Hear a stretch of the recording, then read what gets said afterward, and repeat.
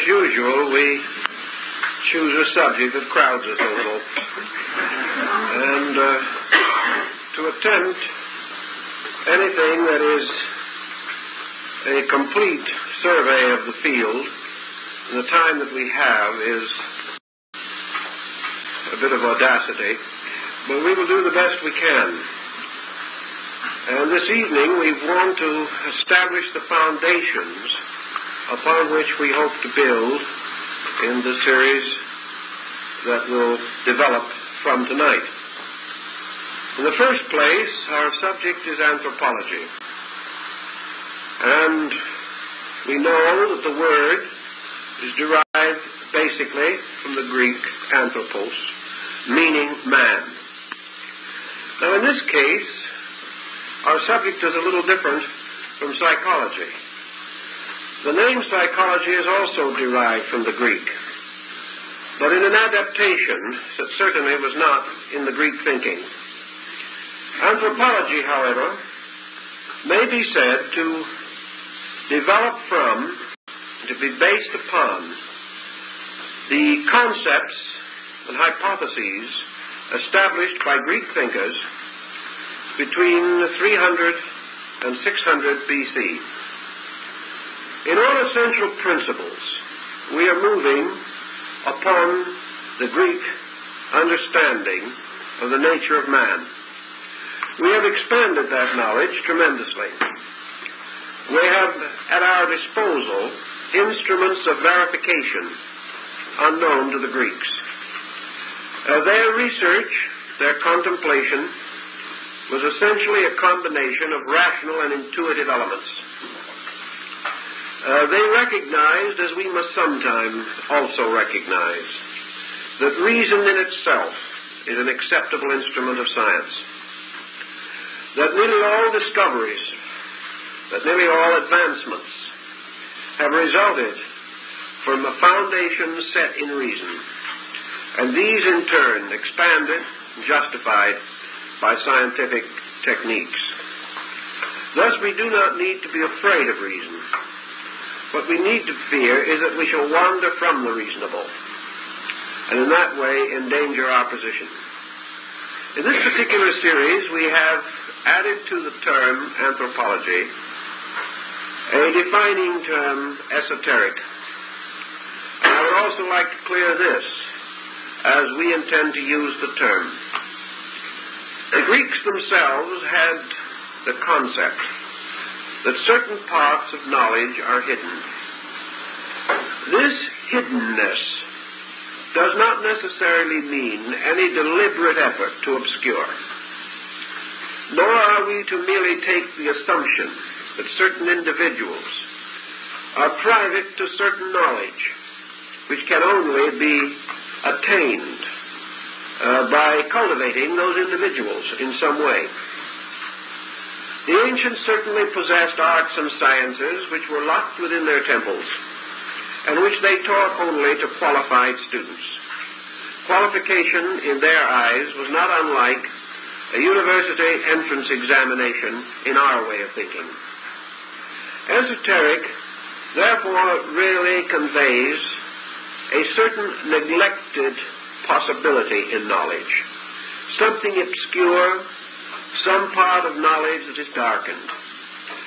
This darkness may arise from common neglect, and through a long period of time, ideas which have apparently passed out of fashion without actually being disproven may pass into a subjective condition which we may term esoteric, as not immediately and readily available.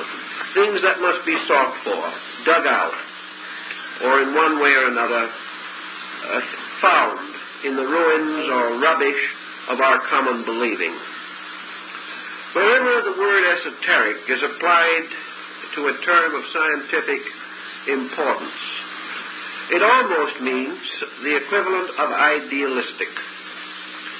In other words, it takes into consideration certain aspects of knowledge, not generally popular, not generally known.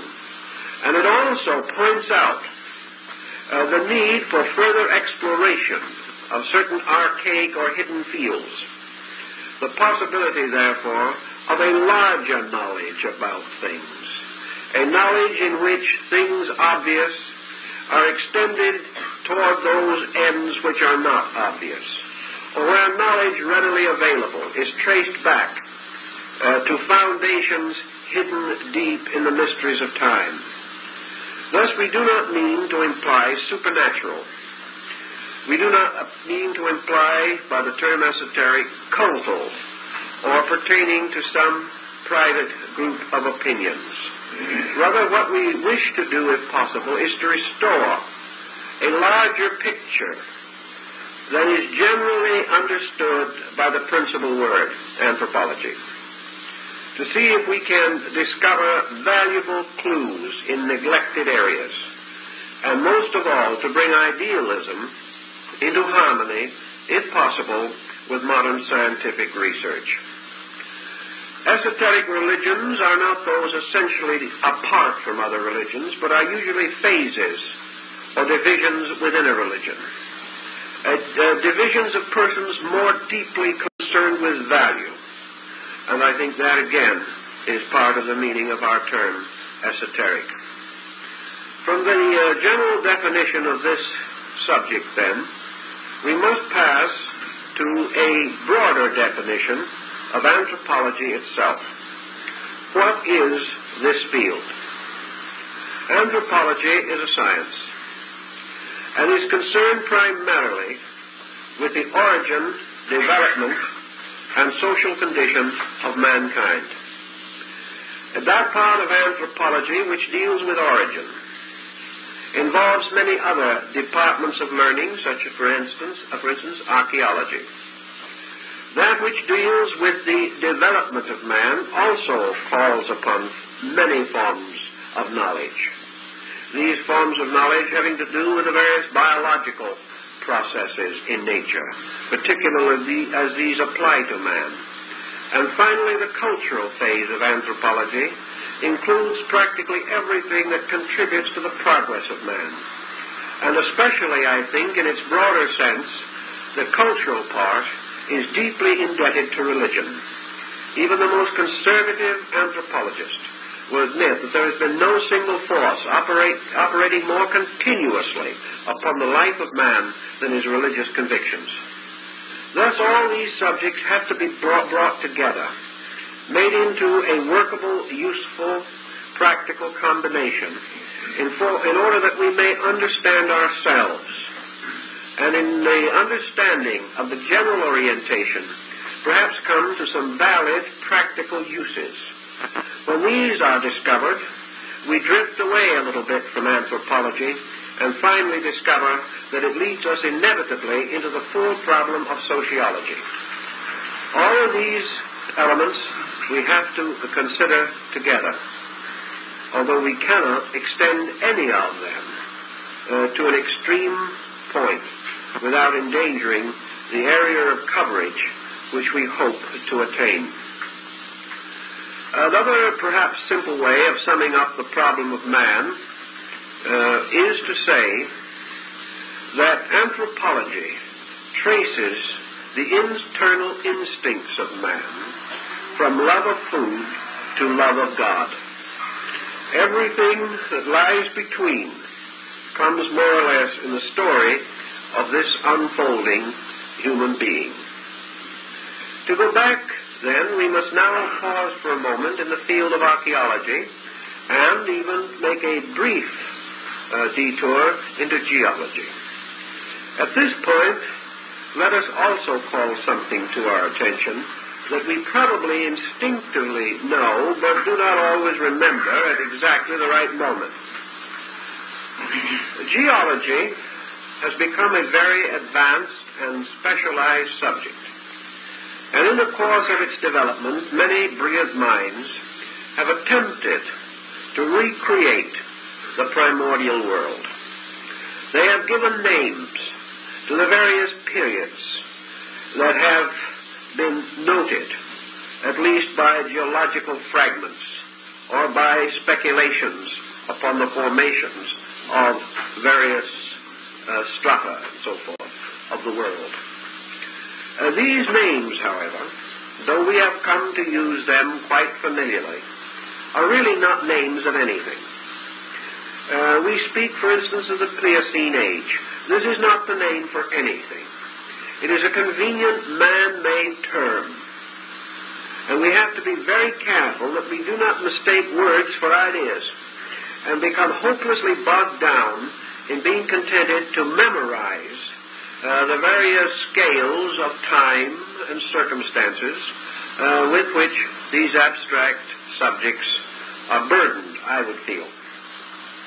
Actually, the world, as Galileo said, moves. Everything is in motion continuously. Growth is not a series of sudden steps. Evolution is not climbing from one shelf to another and then pausing for a while. Evolution is motion. Evolution, in the case of man, is motion against another motion, the motion of nature. Everything moves. Heaven, earth, and man all move. Consequently, it is difficult for us to comprehend all of the circumstances of this motion. And in trying to make it a little more tangible to our thinking, we even go so far as to attempt to assign dates to motion. These date assignments, as most of us realize, are very tricky and not of long endurance in most cases. Various ancient dates are being continuously changed. Every new degree of development, every new discovery that we make, every new instrument for calculating these problems, each will result in due time in a modification or change in the dating of the world. To attempt a basic date would probably be approaching the ridiculous. We do not know. And all learned speculation in this matter is not knowledge. It is a hoped-for conclusion. It is someone who has achieved sufficient dignity of reputation to put himself out on the end of a limb and hope that he will die before anyone cuts the limb off. He is only affirming to be ultimately refuted. But it's quite possible that this refutation will not injure his reputation because he will be gone by that time. Thus, it is not within our speculation to attempt to date some of these vast cycles. Anyone who is interested in such dating can consult available texts and will find the information in reasonably condensed form. One point, however, we will note, namely that for the last 100 years there has been a consistent tendency to push dates back. Whereas 50 years ago we dealt in the terms of 100,000, 500,000, a million years, relating to the origins of certain universal mysteries, we now prefer to think in the terms of 1,000 million or 5,000 million. And by degrees we get so thin in our thinking on these vast numbers that they are comparatively meaningless to us. We can no longer really conceive their actual meaning, and we doubt if those who use them really can feel or experience anything except a tremendous sense of interval. Beyond that, it is almost impossible to rationalize. The tendency to push back geological dating has also been echoed or reflected in the pushing back of anthropological origins. Therefore, we know that we no longer live in the world which believed that man was created 4,000 years before the beginning of the Christian era. We can no longer quite accept this. We must begin to recognize that if this statement had a valid meaning, we have missed the meaning completely and have applied it to something for which it was not intended. We have also lost much interest in the 50,000-year-old man and the 100,000-year-old man. So we now begin to think somewhat in this way, from the standpoint of anthropology, that the processes suitable for the generation of man, for his gradual emergence in nature, and for the process is bringing him up to his present state of uncertain nobility, should be estimated in terms of not less than 1.5 billion years. Now, that's a long time. H.G. Wells pointed out that it was such a long time that what we call the historic era of man is less than an instant in that time. Now, 1.5 billion years is, as we say, purely a symbolic dating. Hardly will we get it spoken before someone will change it. But they will not change it for less. They will change it for more. They will say one day 2 billion. Then someone will be more certain that it is 3 billion. One thing we may be reasonably certain, the date will not be shortened.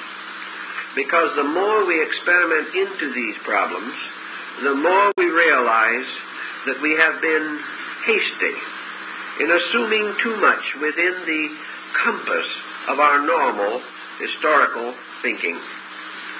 The next point that we should bear in mind is that this process of producing man had to pass through a series of modifications.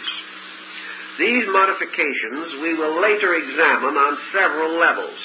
But first, I would like to dispose of the prevailing anthropological hypotheses. You are entitled to them, and your thinking should consider them, not eliminate them.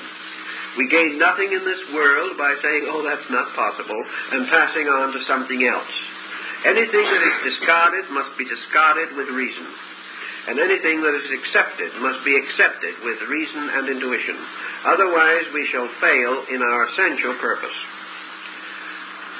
Taking the terms generally familiar, we use them also to point out a certain conflict which almost immediately appears and renders some of these terms rather obviously arbitrary. It is assumed that down through this period of 1.5 billion years, it took a great length of time to bring man to what might be termed the condition of biological maturity as a species. Now, various guesses have been made as to how long ago this important maturity occurred.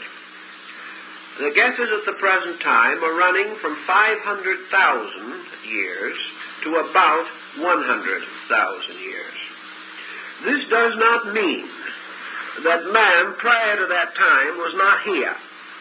It merely means that man prior to that time had a certain psychobiological childhood, that up to a certain period man had not attained to the faculty or power which modern anthropologists feel contributed the most to his progress, and that was the instinct to culture.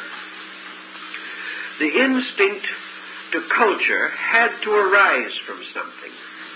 It had to arise from the attainment of certain previous conditions. And the instinct to culture is regarded as a unique attribute of the genus Homo. This instinct to culture is not to be observed in other kingdoms of nature that we can see. And I might also point out that this has caused a bit of concern in some quarters, because it rather definitely assails certain phases of the Darwinian hypothesis. If man is simply the product of nature, a nature which also includes other creatures, indubitably older than himself, or which have attained to what might be termed their biological maturity. Not ours, but theirs. It rather amazes a certain group of anthropologists why the instinct of culture has appeared only in man, if man is part of a common creation. In other words, if all creatures are molded from the same essential, universal essences, substances, principles, how is it that this one element is unique in man? What lies behind this uniqueness? Why is he unique? By what cause or circumstance was this factor or faculty bestowed upon him and withheld from others? And as man has been growing and developing, surrounded by other life in various forms and degrees, for 1.5 billion years or more, how is it that rudimentary traces of this cultural instinct are not appearing in other parallel kingdoms in some way? Why is man so unique? We may point out an exception in the ant or the bee. We may feel that certain cultural instincts do appear in these creatures, but study of them still leaves us in a state of general bewilderment. For we would scarcely have expected a systematic development of culture in this comparatively limited bracket of evolving life. So the cultural instinct arising in man seems to be derived from some independent source. Otherwise, what we like to think today as common experience would have produced it in other creatures. They were in the same environment. If environment causes all, why did it not rub off on them? If environment is the total cause for our cultural individualization, how is it that other creatures in the same environment did not develop also, at least, cultural systems suitable to their own kind? This we find not to be the case. Nor can we fully explain even now why this differentiation of creatures, some of which unfold in one way and some in another, and still others seem to disappear entirely in the limbo of time. Thus, our anthropological background is essentially and obviously weak.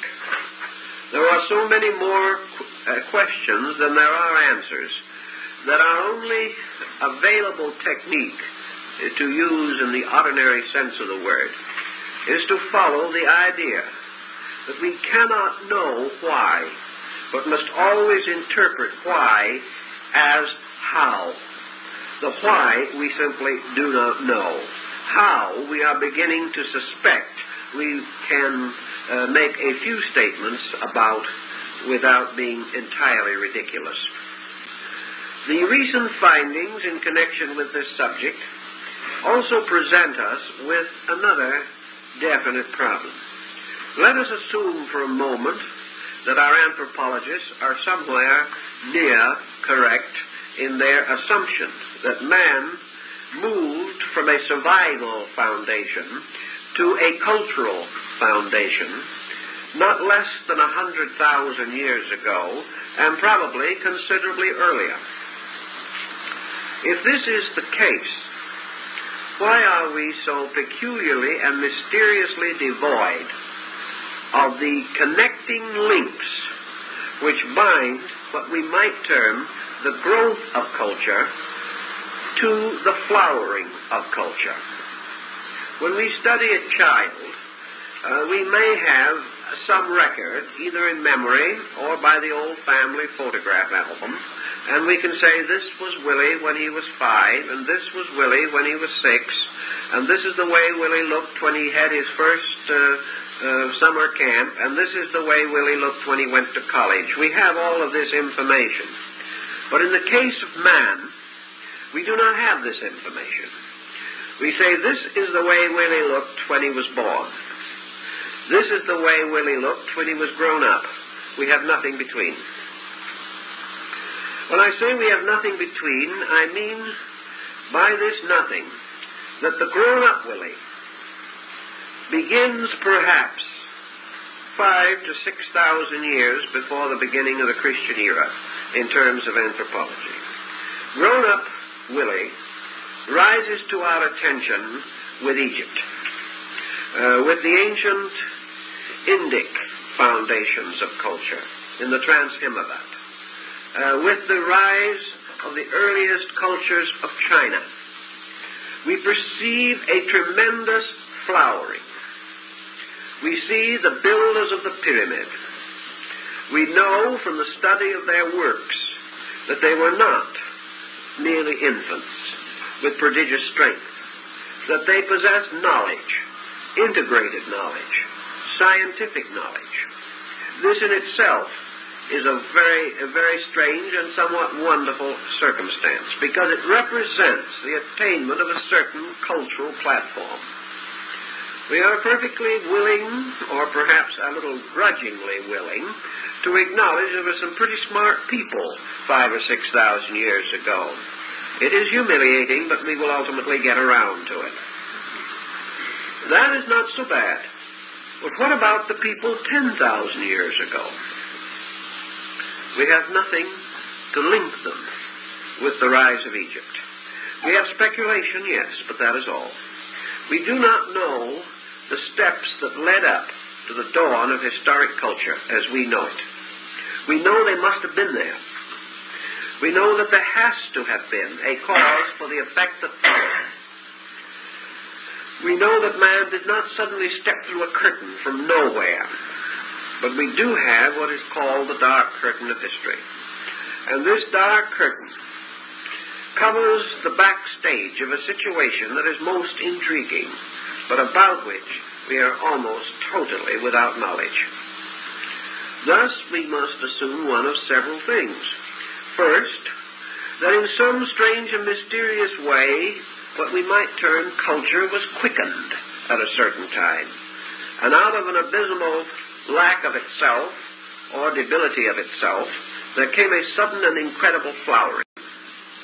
The next possibility is that there was an unbroken line of historical ascent and cultural ascent behind Egypt, and that for some reason we have not been able to rediscover the remains or evidences thereof. It is intriguing, however, that we should be also so frustrated in many other areas. We might assume that the possibility of the tides and times which have removed so many monuments, sweeping away some. But how do we explain the sweeping away of all?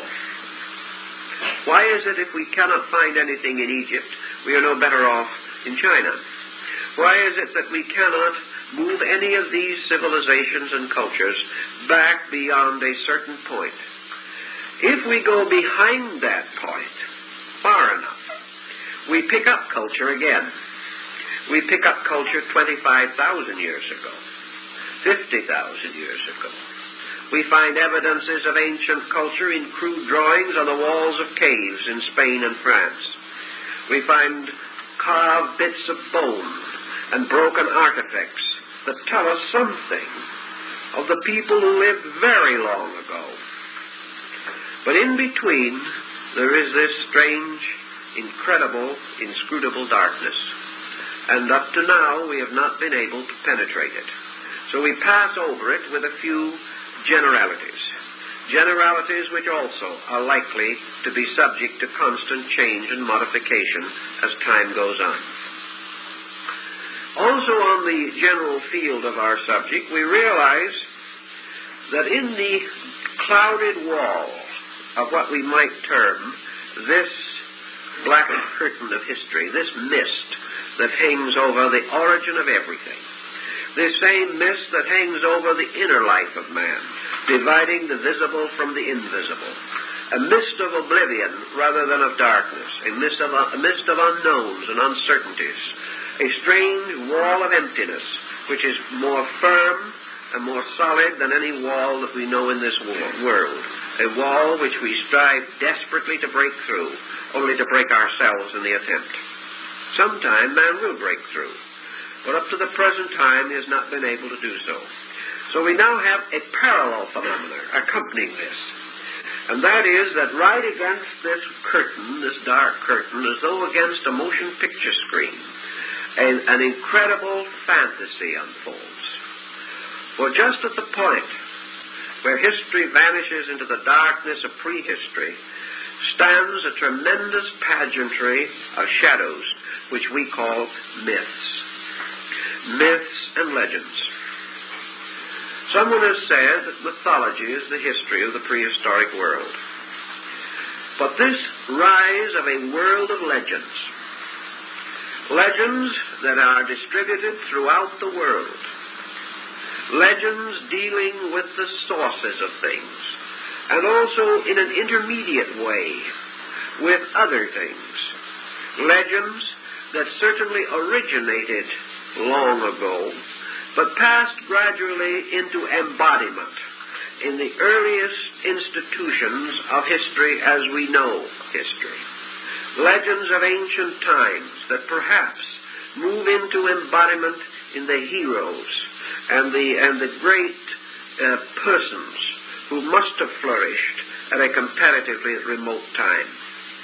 Yet never do we find these heroes, these remote persons, either primitive or barbaric, essentially, or different from the cultures which later developed around them. Had these heroes been different, the cultures would have been different, because these heroes became the archetypes or the patterns for the development of culture groups. Thus we find, for instance, standing against the background of Greek mystery, standing between the known and the unknown, the rising of great hero cycles, of which a good example is the cyclic myth of Hercules. Now, Hercules was not a primitive being. He was not a neo-anthropoid. He was not a creature corresponding with the concept of the Cro-Magnon. He was not that kind of person at all. Hercules was a son of the gods.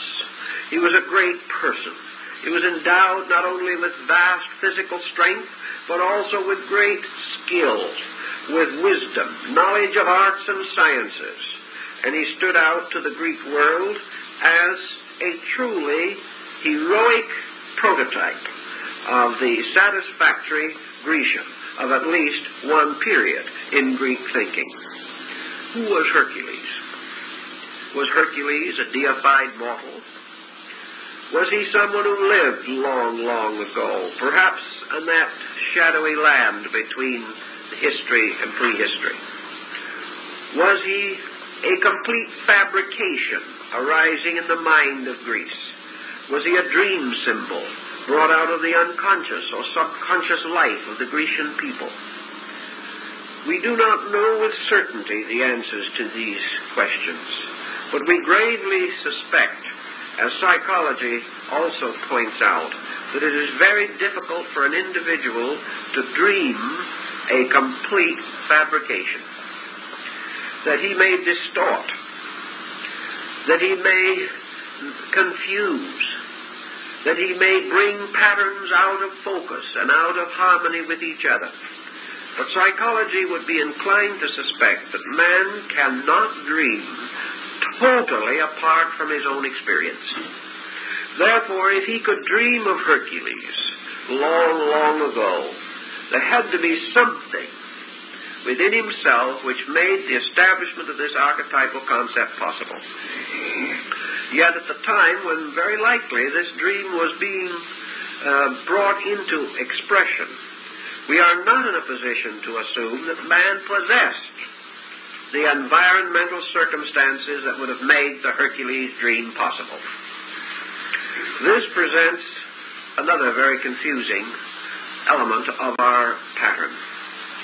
So let us divide for the moment our world into the unfolding of history, which is nothing more or less than the story of the unfolding of culture. That behind this is this mysterious middle region between history and prehistory. And there stands the great cycle of the myths, from Hesiod, the Vedas, the great teachings and mysteries of Assyria and Chaldea and Babylon, the wonderful legendary and lore of China, and even some of the prehistoric myths of our own Western Hemisphere. Then behind the myths we have what looks to be a very prosaic world, a world of very commonplace things, of flint axes, and of long, difficult struggles with saber-toothed tigers, and man struggling for fire, struggling for the domestication of animals, and following one anthropological thinking, working for perhaps several million years to find out that he could make a friend out of a dog. These kind of things were all there. We find him weaving and making rough pottery. We find him gaining such extraordinary self-modesty as to begin to wrap animal skins around his body. Whether for protection, ornamentation, or morality, we do not know. We suspect that it began with protection, passed from there to ornamentation, and only became a problem of morality after he himself became corrupt. This is the way these things have a tendency to develop. So we have a kind of a strange stage on which we have to set our play. If we are not too questioning, we have no problems. The moment we begin to question, we have no answers. But such is life. Out of this, we will proceed to the next situation that we are concerned with. Actually, science is not at all certain as to how man came into being. So actually, they depend today very heavily upon the Greek thinking. Now, we have a belief or general feeling that the Greeks were the greatest mythologists of all time, that there was no group of people that could spin more elaborate fantasies than our Grecian forebears. And they point out such delightful episodes as Zeus turning himself into a white bull and abducting Europa, and things of that kind. And to follow the statement of one small boy studying it, they had the awfulest imaginations. Actually, however, the Greeks were very sensible people. And that means that someday their mythology will have to be completely reestimated. They were not the kind of people who were foolishly following any doctrine or belief.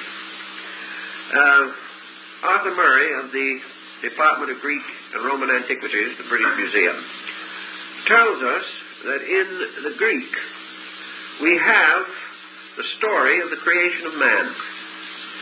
And that perhaps of all peoples, the Greeks were the only ones who said that the development of the species did not begin with a single pair of persons. This is one of their more or less unique contributions. The Greeks, in their own simple, natural way, divided this concept to assume that man appeared simultaneously in a number of areas. That man was not merely one generation, but it was a kind of species. And even among the Greeks themselves, there are separate, distinct creation myths for the different provinces of Greece. The Greeks did not feel that they descended entirely from one pair of human beings. They believed that at a very remote time, by various circumstances, man came into existence in many places. Therefore, they assumed that it was scientifically reasonable that human beings were different, even from the beginning. That these differences to the Greeks were not qualitative in the sense of one being having greater aptitudes, attributes, or more worthy of honor than another, but simply that they were different. And our early Greek thinkers in this matter were quite ingenious. They assumed that these different beings arose in different regions, and therefore were immediately exposed to the pressure of regional conditions. Thus, long before they had attained even anthropological adolescence, those who dwelt or were originating in mountainous areas were different from those in valleys or by the shores of the sea.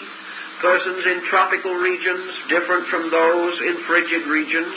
And the Greeks had already discovered that climate and location were tremendous forces in the individualization of man. Now, they did not attempt to explain all the mysteries thereof, but they took it rather for granted that humanity was a kind of creature, that it appeared in various regions, that these regions became distinctly and definitely associated with the races, tribes, and clans that originated in those regions, and that growth was the natural unfoldment of men in the places where they were, and that the secondary factor of growth was the gradual awareness of other men, and the mingling and bringing together of these different groups under various types of sociological pressure. The Greeks got about that far, and that is as far as they were able to go with that particular phase of the subject, although this does not exhaust their whole thinking on it by any means. It would not be easy to quickly exhaust the thinking of Hesiod or the thinking of Plato on such problems as this. The Greeks in many regions had their legends and their myths. One of the most common of these, of course, is in share with nearly all others, namely that there were two distinct creations. That there was a creation preceding a kind of universal deluge. That there was then a creation following this deluge. That there was somewhere in the ancient form and time of things a race or an order of life of human nature and structure, at least capable of those moral delinquencies which we associate peculiarly with humanity and no other creature, by which the wrath of deities came to bring about a deluge or a destruction in punishment for sin, and that this ancient order of life vanished away. The second concept of the Greeks relating to this was the replenishment of man. Not the origin, but the re-origin, or the secondary appearance of man. And one of the most familiar and common legends relating to this among these people is the story of Deucalion and Pyrrha. This legend tells that these two, the human survivors of the deluge, consulted an ancient oracle to find out how the earth should be replenished. And the oracle told them to cast behind themselves the bones of their mother. And for a long time they were not certain what was meant. Then they realized, or are made to realize, that the mother was the earth. Therefore, that the bones of the mother could be rocks. So they each took rocks and cast them back over their shoulders. And these rocks that were cast by the man became men, and those that were cast by the woman became women. And thus the earth was replenished. The Nordic peoples believe that the original human family evolved from ash trees that were most anciently honored, and that a certain kind of tree gradually changed into human beings. The Phoenicians and other ancient peoples declare that life all began in water. Now this is a very interesting point, because this belief was held by these people long before it had any significance whatever in modern thinking. In fact, the modern approach was, at least theoretically, a complete rediscovery of the hypothesis. We may suspect that someone turned the pages of an old book, but we're not in any position to know just who or when. But this ancient mud or slime, which was the origin of life, was called Elos. And from it came the word Ilium, which was the ancient name for the city of Troy. This ancient slime, by means of a process of corruption, disintegration taking place within itself, released monocellular or simple organisms. And from these simple organisms there grew gradually by evolution all of the animal, fish, bird, insect, and reptile forms of life. and that these various forms of life, gradually unfolding, finally resulted in the appearance of man. Now, for people thinking this through probably 4,500 to 5,000 years ago, that wasn't so bad. They were, what we would say, on the right track. Or if things should change in the course of time, they and we are on the wrong track together. At least that is the way we think about it at the present time. This brings us again to an effort to estimate what you might term the problem of the origin of our kind. And at this stage, going back to the very shadowy phase of things, we can only say one of two things. Either that we will stick with the modern anthropological findings, which are in substance approximately what I have said, or else we must strive through ancient institutions of learning and through tradition, through legend, and through ancient sacred sources to see if we can enrich this story and by so doing bestow upon it what we would like to term its esoteric overtones. On this basis, then, we go back to the oldest accounts that we have. Accounts that have any tangible cultural significance to us today. I can go out here into the valleys back in California, or even not any further than the caves near Santa Barbara, and find writings on the walls. Writings of strange and primitive symbols. I've had probably 100 examples brought in here to have read. People want to know just exactly what those symbols mean. Such symbolic reading cannot be achieved.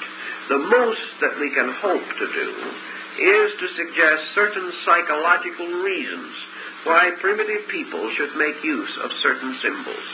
Those symbols were devised by them for meanings that lived and died with them. We cannot be again one of them. Consequently, we cannot actually experience what they meant by these symbols, which have no alphabet, which have no formal structure as we know it, are but a small group, and probably are among the earliest pictoglyphic ancestors of hieroglyphs. We cannot restore them, but we can realize that someone way back, or maybe not so far back in time, but far back on cultural platforms, devised these to preserve some record or make some mark that others might be able to share with him. That was the beginning of this type of thing. Back in the days, therefore, where we are most interested, we have no records, not even crude markings on the walls of caves. Much earlier, far behind this, no written language, no spoken language that we know, no true evidence or substance upon which to build. We are groping back into the twilight of the pre-dawn of mind as we know it, and we cannot relive it. The only hope that we can accomplish is the instinctive, intuitional restoration of it out of our own unconscious, where it is the only place where it can be locked that we can reach. Whether we can reach it immediately is a grave question, but it will never be found except in man, inasmuch as it is part of that infancy of man, which psychologically can sometime be restored out of the symptoms and symbols that arise in his more advanced state. This is all that we can hope to think through very clearly. Others tried to think this through before we came along. The Egyptians tried to think it through, and they were a little closer to it than we are, although the proximity is probably fractional. They gave us, altogether, this wonderful age of fables.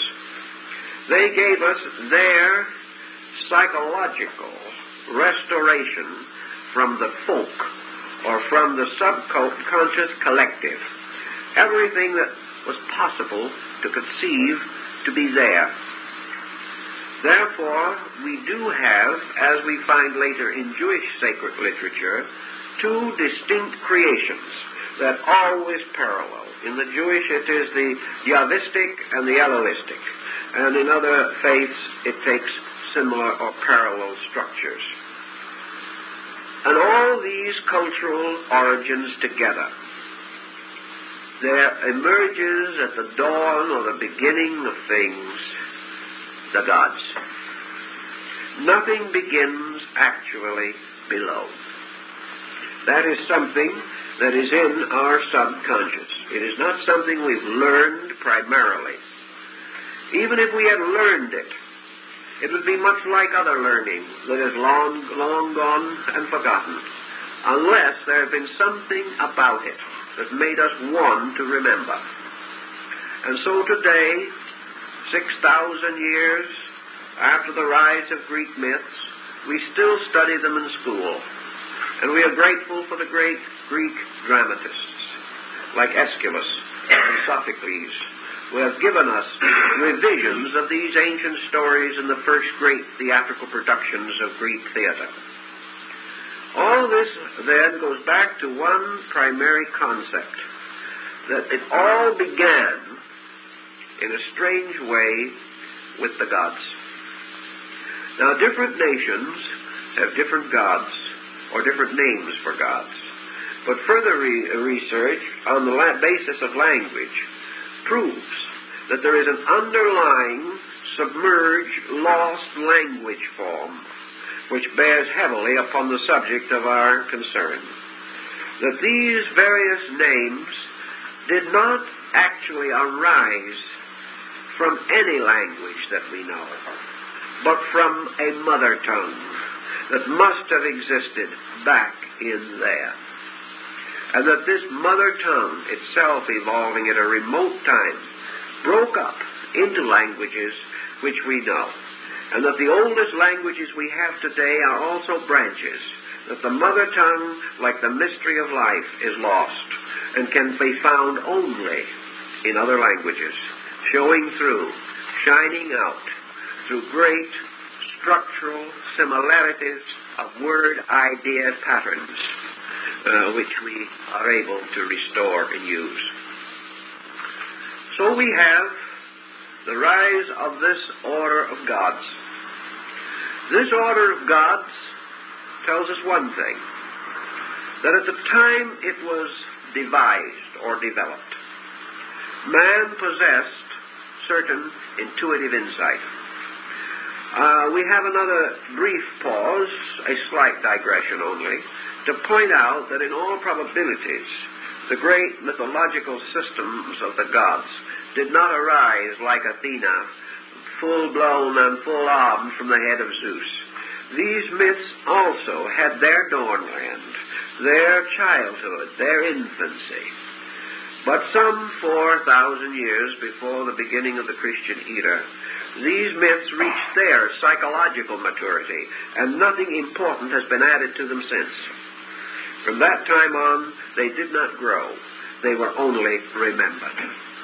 And others coming after them attempted to release from them meaning beyond the literal by the instrument of interpretation. And this instrument of interpretation has forever been a shifting and changing thing. The gods, then, were the origin of all the various things that man knows or experiences. They lived in a world, at first, unknown as to location. It's a funny thing. You have your evolutionary procedure working here also. Somewhere in the beginning of time, the gods dwelt around the corner. The gods dwelt in the nearest mound. The gods dwelt in the grave of the ancestor. The gods were almost anything, from a little piece of bone with a feather on it, to the most complicated concept. But from primitive people, we realize, even now, that the gods of ancient man must have been very near to him. He couldn't quite see them, but he could almost reach out and touch them. Therefore, he left a little food for them. They were hungry. He tried to be nice to them because they had a bit of vengeance in their natures, among other things. These gods were very near, very real, and might even, under mysterious circumstances and dreams and trances, or in any unknown happening, might appear to manifest in proper person. Gradually, the gods began to move away. They became more and more remote, less and less physical, and at the same time, as they drew further away, the area of their omniscience enlarged. The original God nearby could only perhaps understand the doings of a family by listening at the keyhole, so to say. He had his little shrine in the house, and people talked to him, and that's how he found out things. And even today, among primitive peoples, it is not uncommon to have them punish deities or saints or other persons who do not appear to be taking proper care of the family.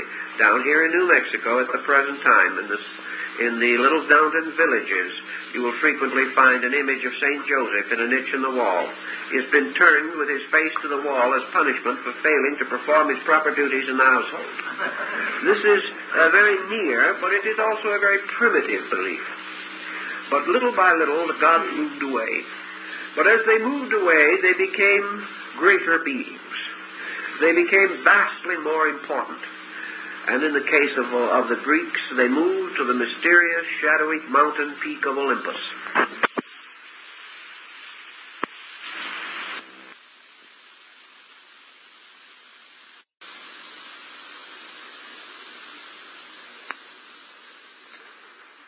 And yet there were people in Greece, even in those days, that had climbed Olympus and knew there wasn't anybody on top. So you have another dimension coming in here. The gods not only dwelt there, but they dwelt in some invisible dimension. They were not just physical beings. They were beings that had greater powers, greater extensions of consciousness and understanding. Then, after a long period of time, these gods that had moved so very, very far away began to move closer again. And ultimately, all religions came to the same conclusion, namely that the divine power upon which man must depend for his survival is not under the hearthstone or in the ancestral grave, nor is it in the far and distant reaches of the sky on some Olympian height. This God is in ourselves, and in every people this concept gradually turned and moved back again into man. Such a panorama is interesting and fascinating and well within the field of anthropology, because that is where the rise of the God concept in nature has its strongest research programs. However, we must go back to our main theme now, namely that man was created by some kind of spiritual being. That man was the progeny of gods, or the production of power superior to himself of some kind.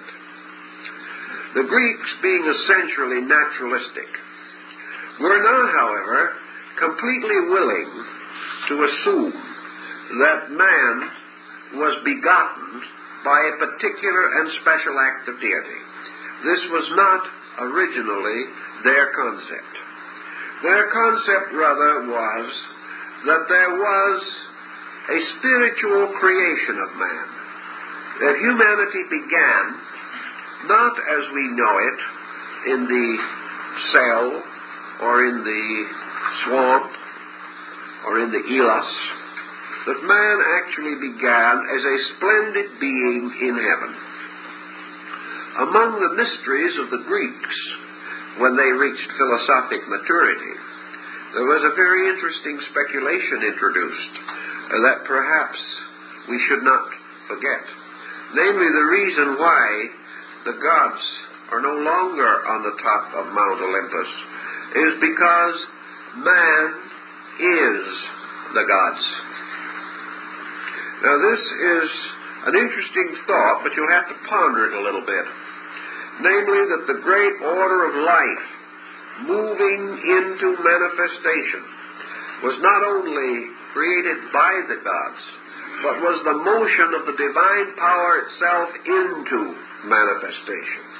Therefore, that the gods moved into their own creation, became immersed in it, and absorbed in it, and that somewhere in the background of things, the great, splendid world of the gods sank into the darkness and mystery of matter, and in this way resulted finally in the emergence of life as seed everywhere because of the divine presence in matter, that this divine presence made all parts of matter full of life and capable of infinite growth from its own total substance.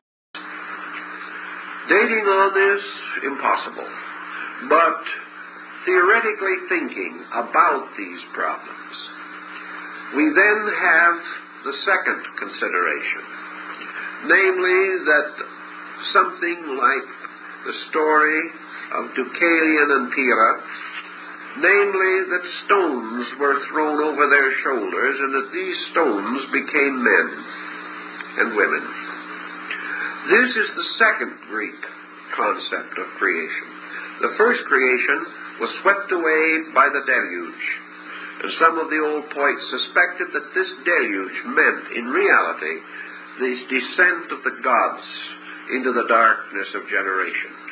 That this is the great Ragnarok of the Nordic sagas, where Asgard and the great throne and the palace of Valhalla, all in flames and in combustion, fall into abyss together at the dawn of human existence, carrying the Aces, the gods, into oblivion. That all that survived was a new world and a new peace, and two human beings to carry on the mystery of creation. So these legends are archetypal. They have some meaning. We know that.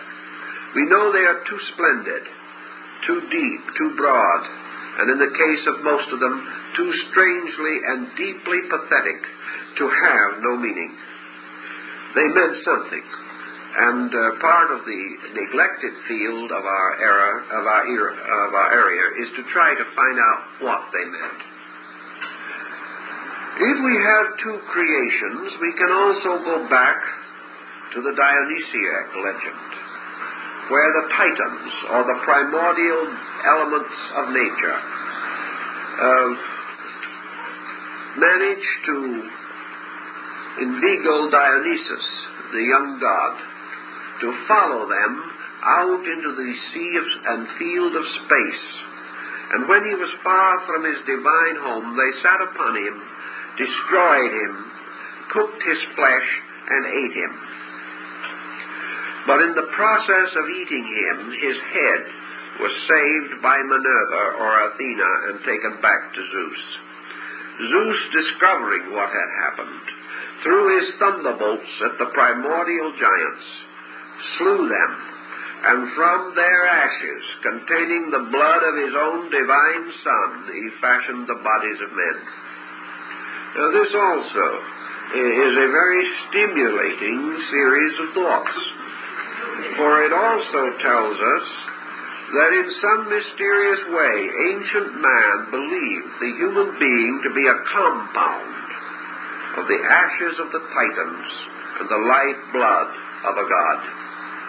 And while we might say this was primitive egotism, we're not at all sure of it. We are more inclined to suspect that the same meanings that were later developed into great philosophical beauty by Plato are to be found in their simplest statements in these myths. Actually, then, the ancient people told us that what we call the creation of man resulted in the combination of two circumstances, one of which is traceable anthropologically and the other is not. The only other way it can be traced is by means of your great religious cycles of myths. And that these religious cycles were not outgrown, but were deeply and carefully considered, and from them elaborate structures of rational projection were fashioned about man. And these have never been disproved, although most of them have been broadly ignored, particularly within the last century. Of course, all of these structures were of much greater import prior to the rise of the Darwinian hypothesis. But now, to go on from this point, man, created or brought into existence, represents, therefore, a twofold motion of life. The positive motion of this life is from a divine source, called by the ancient Chaldeans the father fountains of the gods. From, therefore, the divine nature there descended the divine man. This divine man was truly and completely archetypal. Psychologically, we are not too sure of what is implied. We cannot be certain, but the tone, the general tone of this ancient thinking is that this divine man was the true anthropos, the true being, and that this being had walked with God, that this being had an existence in a divine world or a divine state. The ancients are not clear as to whether this divine state had been eternal or had risen from some previous state. But the general assumption actually is that divine powers either created or generated, or if we wish to go still further into this thinking, that these powers preserved in their own natures from previous unknown sources this essential being that is called man. Consequently, that man actually is the Son of God.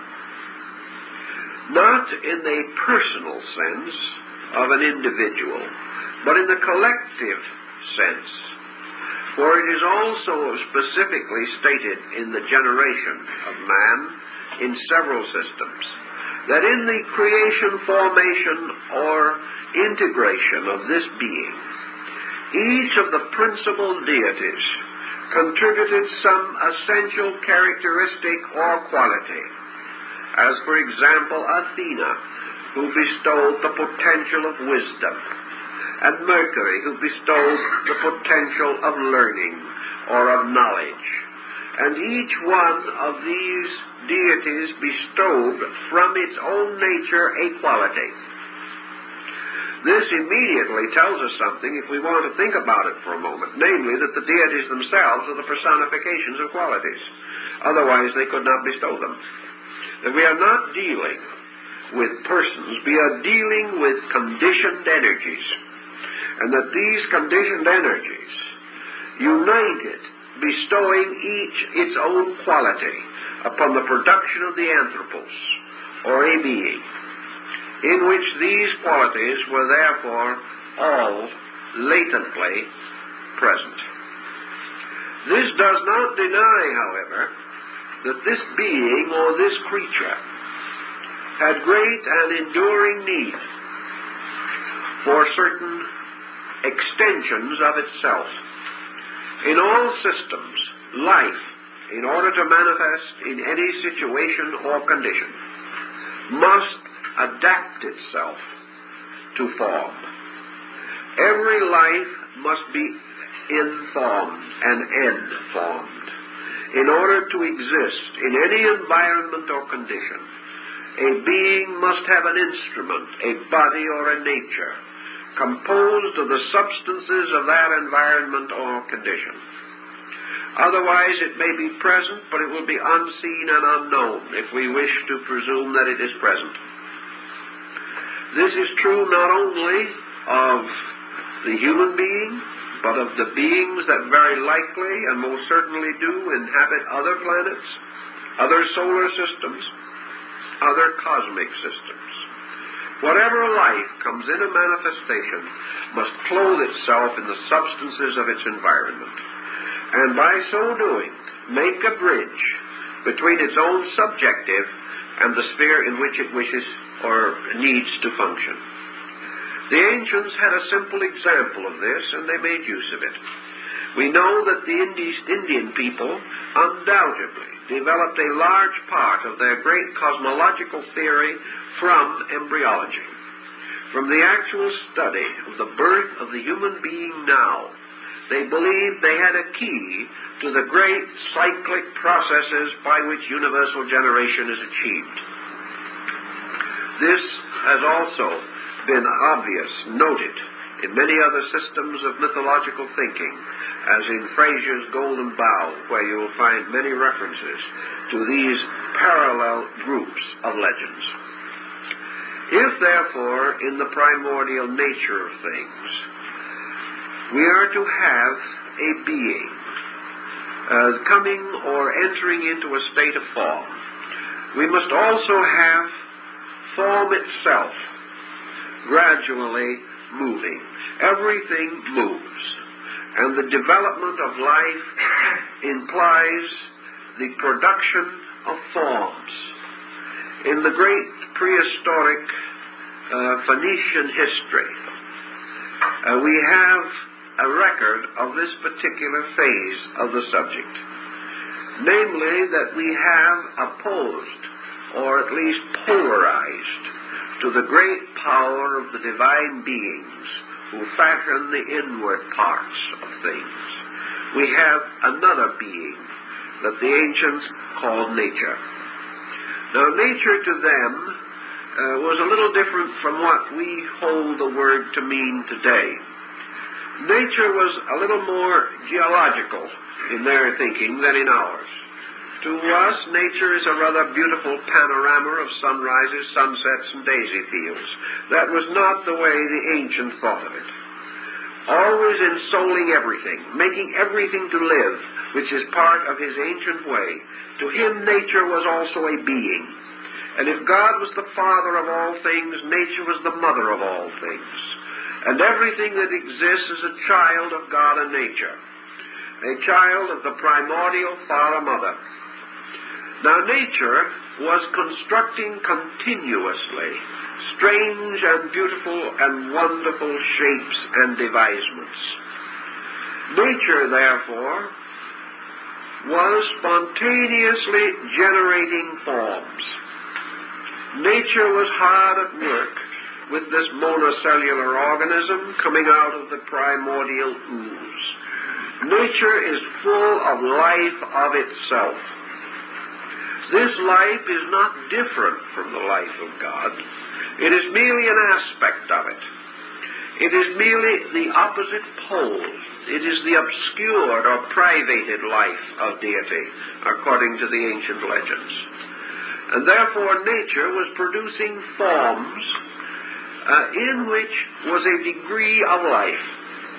This degree of life, as Anthropology points out, however, was a comparatively humble degree of life. A life that might correspond with the prenatal growth of the human being, in which nature itself, as in the womb of Meru in the Indic myths, is generating a form which at some time is to be quickened or to be made alive. Thus, the embryo was made in nature. The life was made by the gods. And these two coming together represented the quickening, or the union of these parts, so that by the breathing of the breath of life into the dust of the earth, God fashioned man. Now, the more we think about it, the more we can get scientific on this theme, because it opens a tremendous vista of possibilities, by which a great many concepts otherwise meaningless can be reconciled and ordered. The only thing necessary to give validity to this concept is something that is causing considerable stress and strain in modern education, namely the possibility of assuming that the ages have been in some measure right, and that man is a living soul. This is the great bugaboo. This is the great unsolved mystery. If man is to be regarded as solely and totally the product of Mother Nature, with no help from a divine Father, then we cannot follow this hypothesis successfully.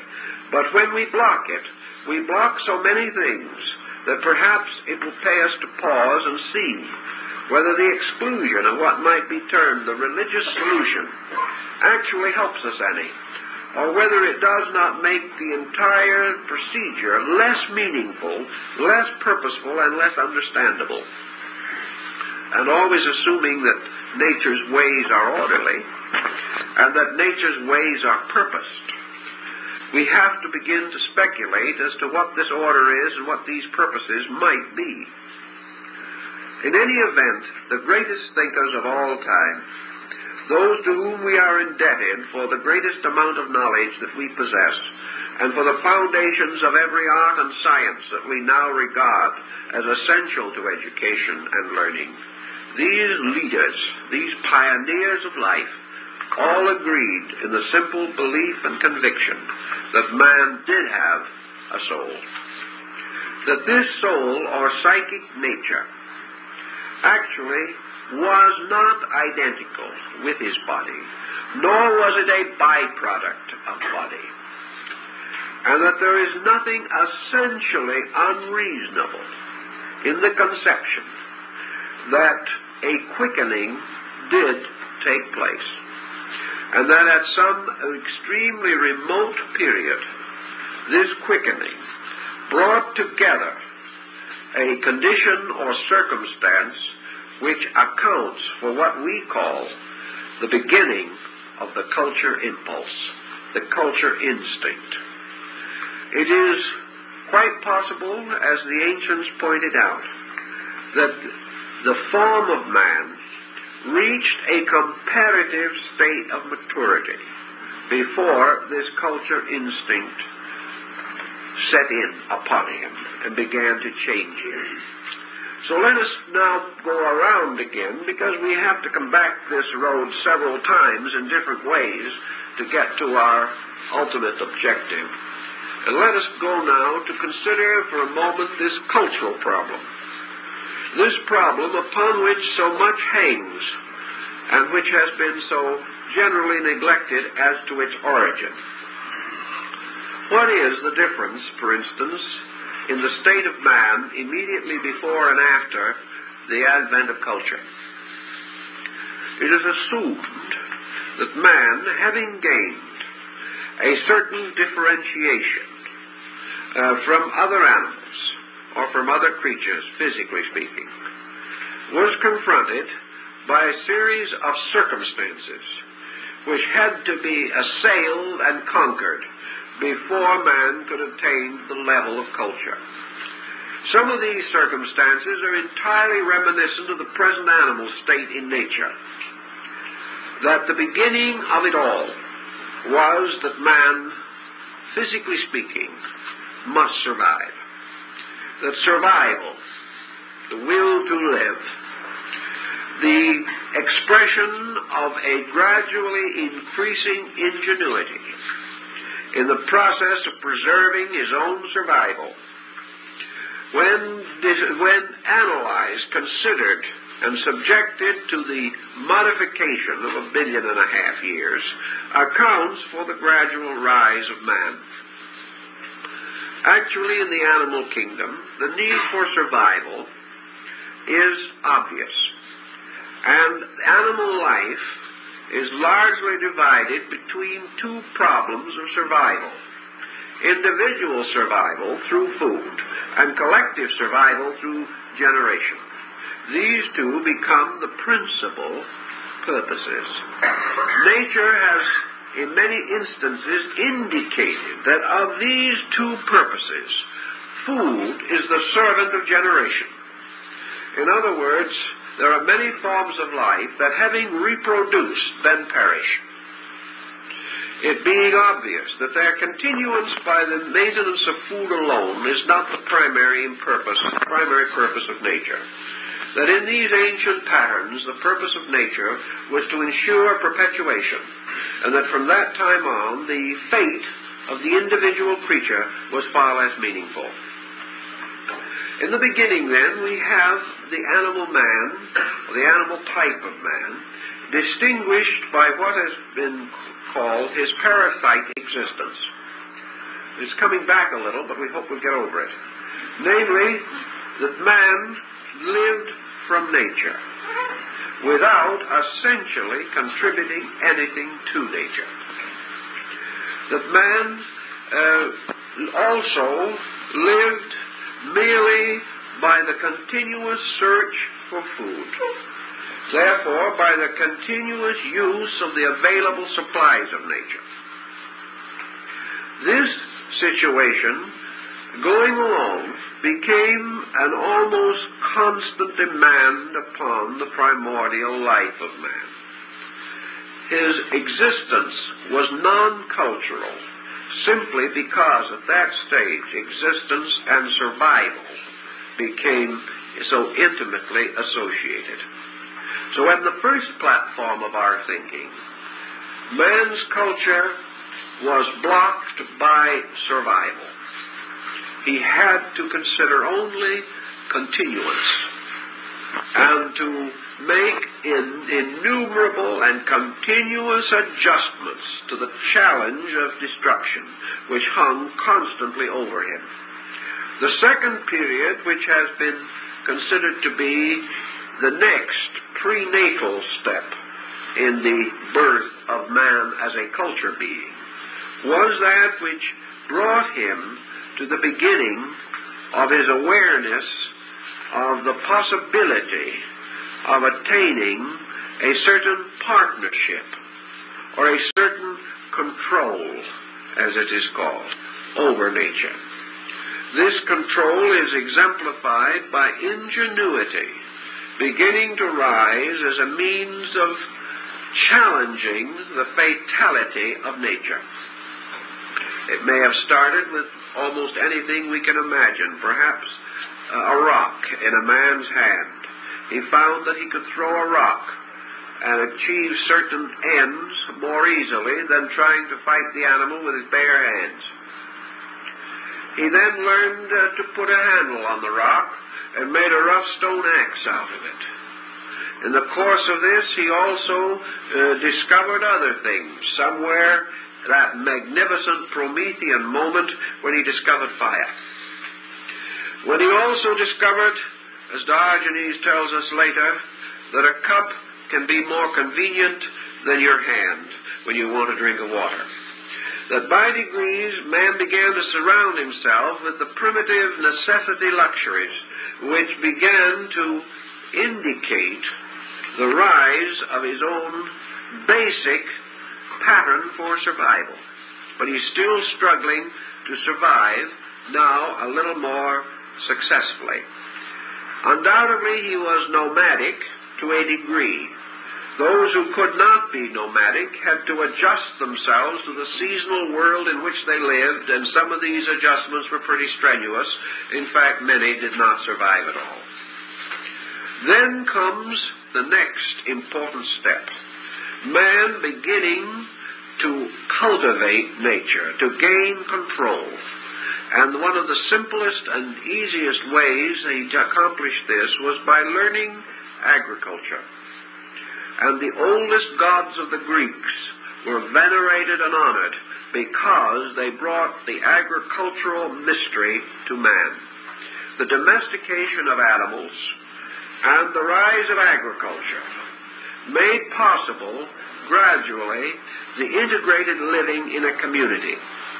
It was no longer necessary to wander to find new food supplies. It was possible to produce food where you wanted it, and not necessarily always when you wanted it, but in sufficient abundance so that parts of it could be stored against seasonal change and condition.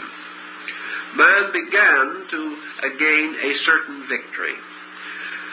In the course of this victory, he reached a point which we may call safety. Safety is always a relative thing. Safety meant more surviving than were lost. It did not mean total survival. Safety meant one thing, however, a break in the continuous demand of survival. It meant the possibility of the individual having available to him an increasing amount of leisure. His wants were few, his needs were not too many, but as soon as it became possible for him to make use of control of nature, he began to develop what might be termed leisure. Leisure, or freedom from the challenge of continual survival, permitted man to turn upon himself, not in the sense of war primarily, although this was one of the byproducts of undisciplined and unenlightened leisure, but rather turned upon himself to be able to sit still, to be quiet, to contemplate, to take his eye from the utter immediate and consider that which was somewhat more remote. Gradually, out of the sense of leisure, out of the possibility of man having time to do something beside eat, propagate, and die, we see the beginnings of culture made possible to us. This period we now reconstruct in this way. But there is another possible interpretation of this reconstruction procedure, following a little bit of what we have, obviously fulfilling it. But what we are really telling in this story of man's gradual victory over the prehistoric problem of survival is that man was constantly growing in some way. He was growing in resourcefulness. He was growing in skill. Perhaps he was growing in strength. More likely, he was growing in control, which is the thing that makes it possible with less strength to accomplish more. Thus, we finally have the story of a being growing up to a state of self-identity, growing up to a state which is the first peculiar evidence of humanity, and that is thoughtfulness. Up to this time, we can find man differing in some ways from the creatures around him, but with no certainty of victory over them, and no probability of a destiny apart from them. Suddenly, well, I say suddenly because it appears so in our frame of reference, but probably not in time so rapidly, man differentiated from all other forms of life around him. He suddenly began to assume a uniqueness. And this uniqueness was only possible when a certain degree of personal integration had been attained. The Greeks and other ancient peoples, working upon their mythological platforms, came to the conclusion that this growing up of bodies through the animal state finally resulted in the creation of a being in whose organism and integration the release of what might be termed an extra faculty was possible. This release of an extra faculty was not its dawn, was not its beginning in man, but according to these ancient peoples, it was at this time that the quickening took place, and that which had previously been a free soul became identified with this growing form, because this form had now reached a degree of growth in which the function of this being began to be possible. Certain centers of nervous structure, certain refinements in brain and in the various fields of the human sensitivity, made it possible for something to take hold of this form, to possess it, to move in upon it, to ensoul it, and to begin to operate upon it from within, moving gradually and inevitably towards final conquest of this form. This would be perfectly in line with some of the basic thinking that we have, namely that what we might term evolution or cultural growth is therefore being controlling its own instrument, and that what we see around us as cultural progress is merely a byproduct, an inevitable consequence of a pattern of self-conquest occurring within the being. That civilization, therefore, is nothing more or less than a degree of progress attained in the essential psychic compound of man. That these ensouled beings gradually then moved by degrees over a long period of time through the processes of increasing control of these instruments which they possessed. This control affected slowly and inevitably every department of human function. The nearest parallel that we have to it in the visible natural progress of man is the process of childhood, the process of growing up after birth.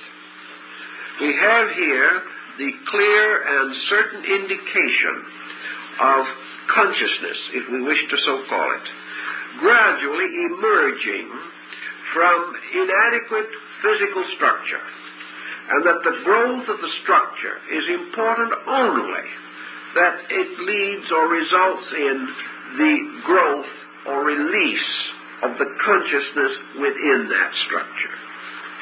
Thus, the growing child is the one who is gaining control of its body and is gradually transforming this body from a prison into a skillful instrument of its own purpose.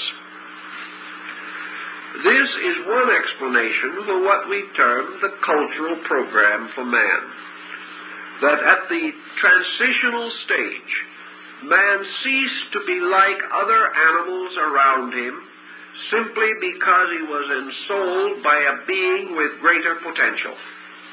And that this ensoulment resulted in the purposes of the body being gradually modified to result in their final acceptance of the purposes of the being in the body. Thus, this new perspective gave man the incentive, gave man the dynamic by which he went forth to become a builder of cities, by which all the things that are related of him in the ancient works were made possible. And that what we now term evolution is the slow and gradual revelation of that which is inevitably the self, inevitably the anthropos. And that anthropology is therefore the study of the anthropos. And the anthropos, as the Egyptian gnosis tells us, was not the visible man, but the being above the man. Thus, in the Gnostic system of Valentinus, the being is called anthropos, and the body is called anthropos, the son of anthropos, a peculiar term with which scholars have been working for ages, trying to find out what was meant. Therefore, that the being is the man, and the body is that man which is the son of the man, or the extension of him into manifestation. And that therefore we have perhaps an understanding of the rise of a great anthropomorphism in human experience. That is the struggle of light and darkness, the struggle of good and evil, the struggle of life and death. For this struggle was more or less archetypally the struggle of the being against the stasis of the body. That the fall of man symbolically is the descent of the man into the body. To be captured, as Plato says, like the oyster within its shell. Therefore, that what we call evolution is divisible into two great parts. That which is called nature, which is forever the molder of forms, the creator of bodies, and that which is called man, who is eternally the inhabitant of these instruments or vessels which have been fashioned for his need.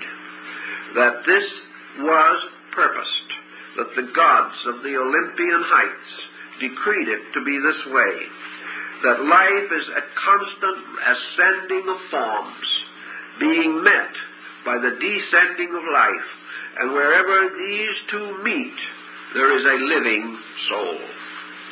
That this living soul is not generated simply from the experience of contact in nature, but is the result of the union of two elements or two principles to form a compound. This again is consistent with the Pythagorean and Gnostic philosophies. For we are informed by these systems that there are three states in nature: spirit, matter, and form. Form is a compound. Form is a body which must be composed of material elements and archetypal energies. The reason why matter becomes formal is because it comes under the laws and rules of a pattern or archetype, and that this archetype bestows mathematical or geometrical harmony upon matter, raising matter into organization, and that such organization as is resulting from these two factors may be regarded as the proper definition of the ensouled man. Now we may say, what have we actually done on the level of our anthropological researches?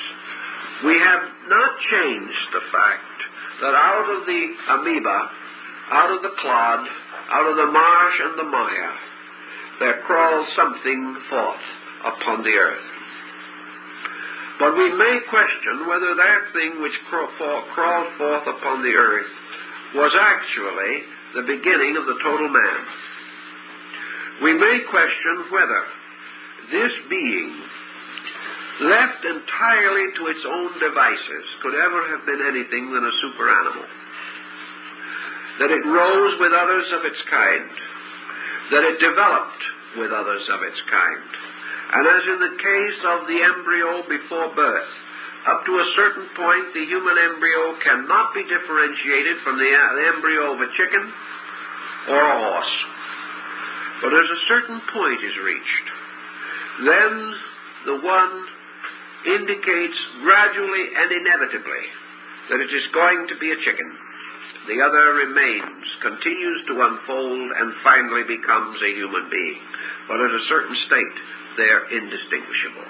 There is no way of telling one from the other, except that one grows more before it is born, and the one that grows more is man. Thus, in the face of nature, there is no way in which we could distinguish, or no certain method by which we could indicate a point in the remoteness of things where man and the animal could be clearly differentiated.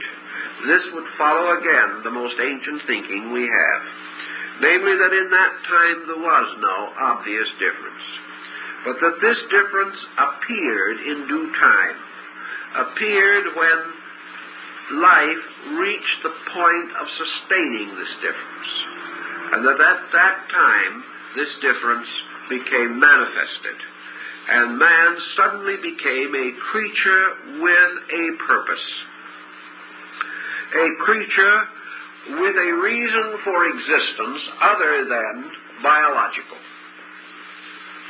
and that biology did not cease, because the continuance of forms for embodiment continued to be necessary, that the search for food did not cease, because this body, which was to be the house of a soul, had to be maintained and sustained, or the soul was homeless. However, life divided now into two purposes. One, to be regarded as the maintenance of the house, and the other, the increasing freedom of the householder, the being that lived in the house. This immediately divided the life of man into two purposes. Psychologically, these purposes are everywhere obvious. Man is not a united creature in his purposes. He is purposed by two contrary forces. And the conflict between these contrary forces is one of the principal reasons for nearly all the problems that arise in human life. The survival from a bodily standpoint is also sustained by something that we call instinct. Now, instinct is something we do not know too much about. It's one of those delightful things that we should know a lot about, and because we need to know, we cannot find out. But instinct seems to tell us, or our own study of instinct, that in this part of our nature we have the survival of what has been called the pre-Adamite man. That is, the pre-ensouled man. That instinct was the power that governed before the quickening. That instinct, therefore, was a life out of nature, a kind of nature spirit that rose out of the earth and was that part of man's structure that did respond unhesitatingly and continuously to the demands of survival.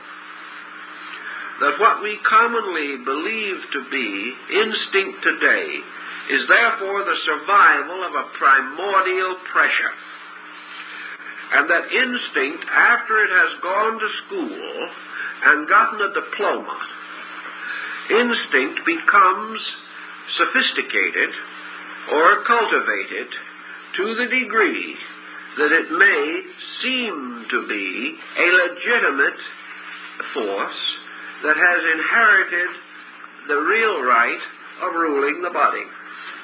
Instinct, now not fully recognized in itself, can therefore be the cause of the most excessive positive and negative reactions of our emotional life, our vital life, and certain rudimentary elements of our mental lives. Thus, body left to itself follows instinct. Body and soul follows the soul. The instinct nature of man has slowly become considered under a broad general title, the lower man. Now, the lower man is a most agreeable fellow. The lower man is constantly impressing upon us the sovereign importance of doing what we please. The divine man is constantly impressing upon us the sovereign importance of doing that which is right, or that which is necessary, or that which is next. Each of these forces is seeking the gratification of itself, seeking also the fulfillment of its own purposes. Instinct has no over-purpose, because the primary creature seeking to eat ate and was hungry again, because it ate only the food of nature. But the soul man sought another food, that those who ate thereof should not again hunger. And this difference has carried on.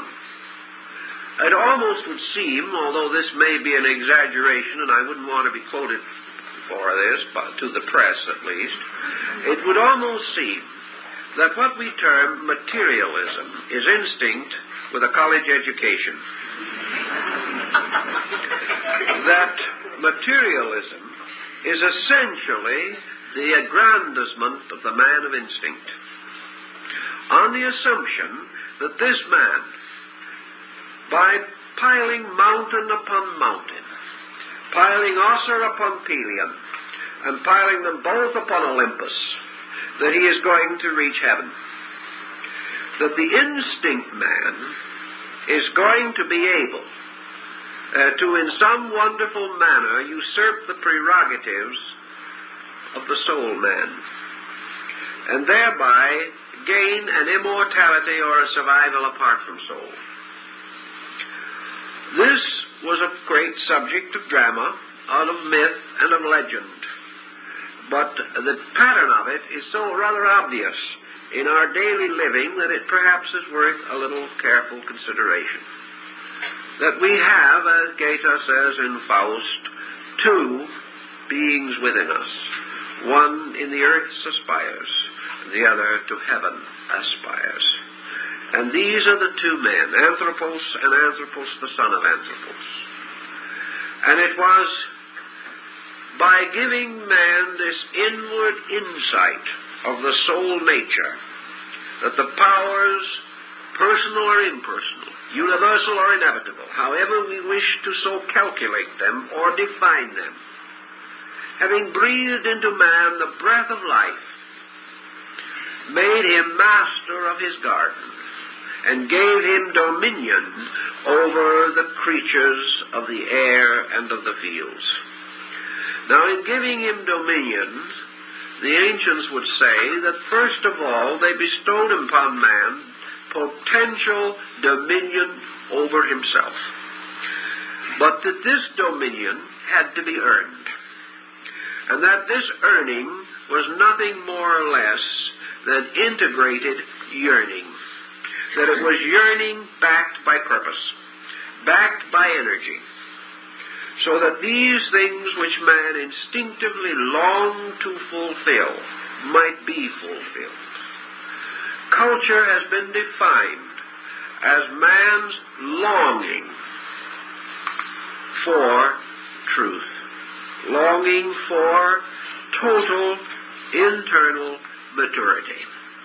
And that this internal maturity is the result of a kind of second birth. That by the first birth, man was born out of the water and the mud. But by a second birth, the Son of Heaven was born in man, and having taken up its abode in man, becomes by natural right the proper ruler of man. Therefore, that man must be ruled by this psychic integration, or the self within the body. As a support of this concept, we also have the continuous evidence that man advances most, becomes most certainly secure, when he depends upon the superior phases of his consciousness for his protection and his survival. Man is no longer capable even of thinking of entering into a heavily competitive relationship with the inferior forms of life around him. He is no longer of them. He sees them no longer as like himself. Rather, he perceives that his survival, his security, rests in a battle within his own nature. Therefore, we have a new heaven and a new earth. That new heaven and the new earth, which for man become infinitely more important than the vast heaven and earth of which he is biologically and psychologically a part. That this new heaven is his own inward life, and his new earth is the world into which this life has been placed. That there is therefore the heaven in man and the earth which is the outer part of man. And the great processes, which we now call evolution, arise from not the pressure of incident and accident upon the outer life of man, but the pressure of an inner life to express itself through man. This pressure becomes then the irresistible and inevitable force that has driven man down through the ages, causing him to become ever more concerned with self-knowing and ever more concerned with not only adjustment to the world, which might presumably be even achieved by instinct, but of a reformation of the world, of a restoration of a better state, and the envisioning of a way of life superior to that which presently exists. These things arise not from experience because man has not known them. The world we look for is not a world that comes to us from our physical environment, but rather is archetypal of a universal state which preceded our involvement in a material existence.